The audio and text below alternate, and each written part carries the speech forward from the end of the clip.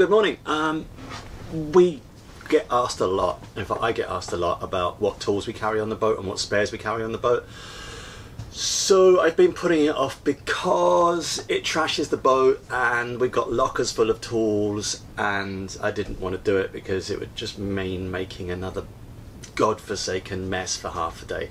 Anyway, kind of came to a head because my toolbox and my tool chest was just such a mess. I thought I better get this fixed, get it organised. So here we're going to do spares, tools, what we carry on the boat, and I'll run through with you during this kind of like chat what we found to be really useful and what we bought that we're like, didn't really used it. You will see here I've got like a big table full of tools.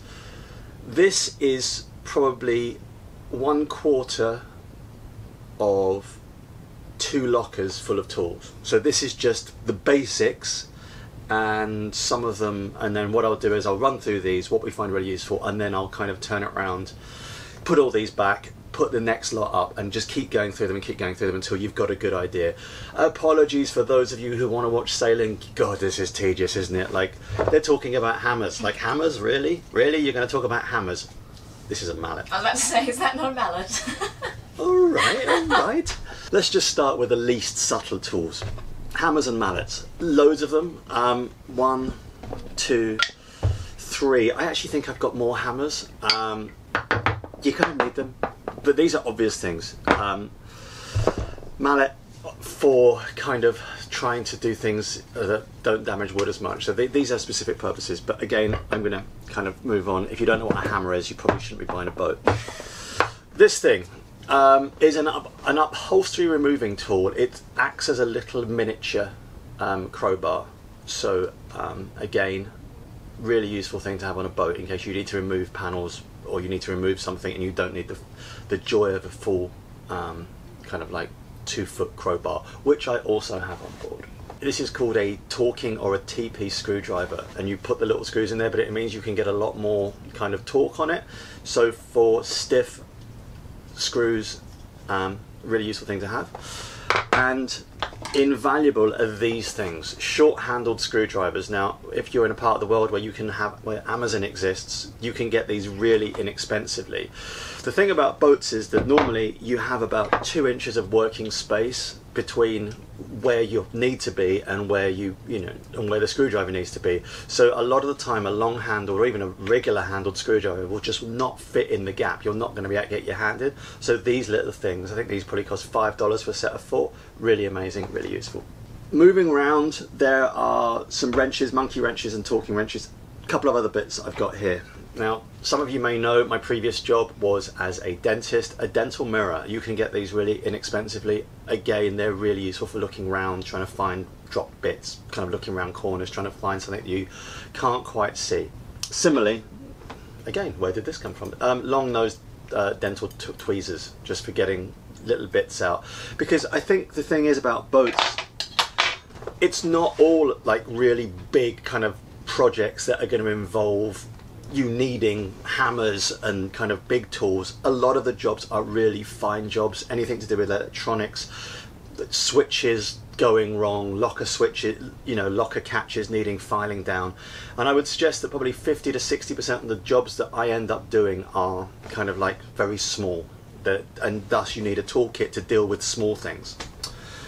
Which moves us on to files and rasps. Now we have this, which looks like something probably out of a, well, I'm not going to say anything, but so kind of like big rasps for like opening up kind of holes in fiberglass in case you need to smooth edges. But these things, and I would never be on a boat without these.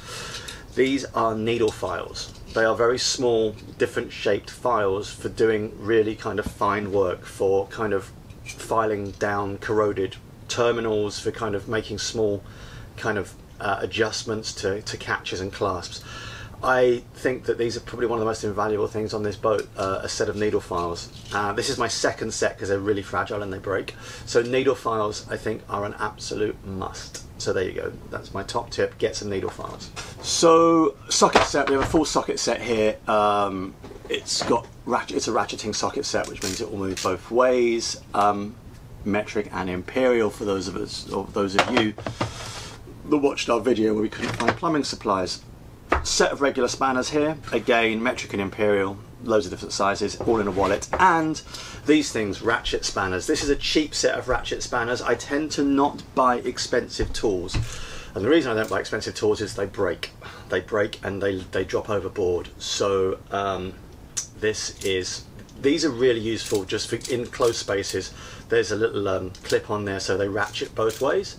So I have a set of ratchet spanners as well as regular spanners and sockets. These things kind of like all kind of form half of the basics of my tool bag. Okay, so as with the magic of television or YouTube, half the toolkit has been put away. This is the tool bag that I use. It basically has a handle, I can just carry it around and it's got everything I need in it. So the second half of this is basically saws. Now I don't think that I have hundreds of saws, not hundreds, probably tens, all have specific purposes, but here's the ones that I use the most. I've got woodworking saws, like big long saws. This is probably one of my most useful things. It's a metal saw. It's one of two saws I have. The reason I have two saws is that it's such a valuable thing to have on board that I don't ever want to be without a spare metal saw. The reason it's so valuable is, number one, as a safety precaution, exactly. Should we ever lose the rig, a metal saw is a good way of cutting the rig away. We have bolt cutters, we also have hydraulic bolt cutters, but in all the tests it seems to be that saws tend to be the most, a metal saw is the best way of cutting your rig away, unless you've got that exploding bolt cutters. So we have two metal saws and a lot of metal saw blades. This little monkey it's three saws in one. Change the blades as you need to. One is wood, one is metal. It's useful because you can have the handle in different directions. Again, I've found a lot of use for this. Wrenches and pliers. Again, these little pliers. We have 5 little pairs of these, all with different shaped beaks. Really useful. Pliers are one of those things on boats you have to have lots of.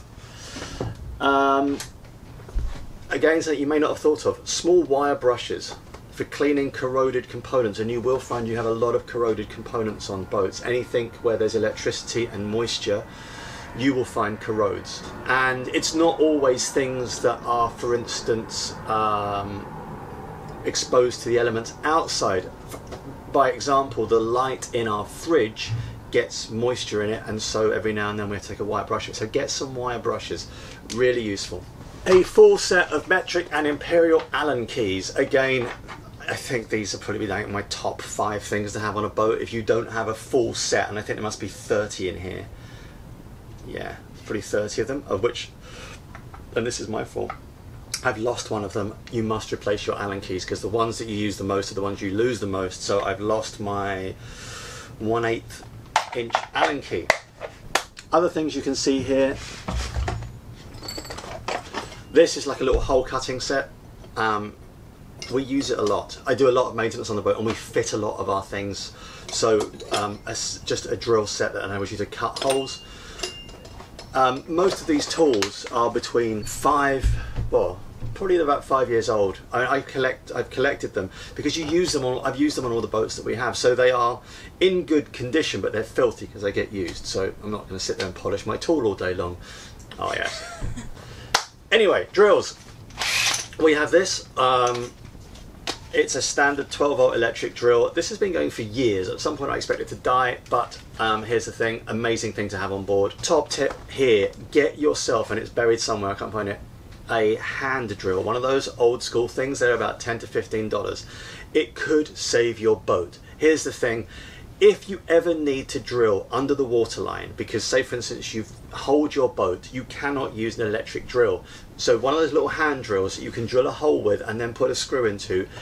There are cases of boats being saved. There was a boat somewhere that hit a reef, got holed, and it was only the hand drill that allowed a group of sailors to kind of literally screw plywood bandage over the hole using a hand drill. So never go offshore without a hand drill. I know that sounds, I'm probably going to get comments on YouTube. There was someone yesterday that's like, why do you need a life raft? Just, you know, just strap yourself into the dinghy and be done with. I'm like, if that's honestly what you think, good luck finding crew.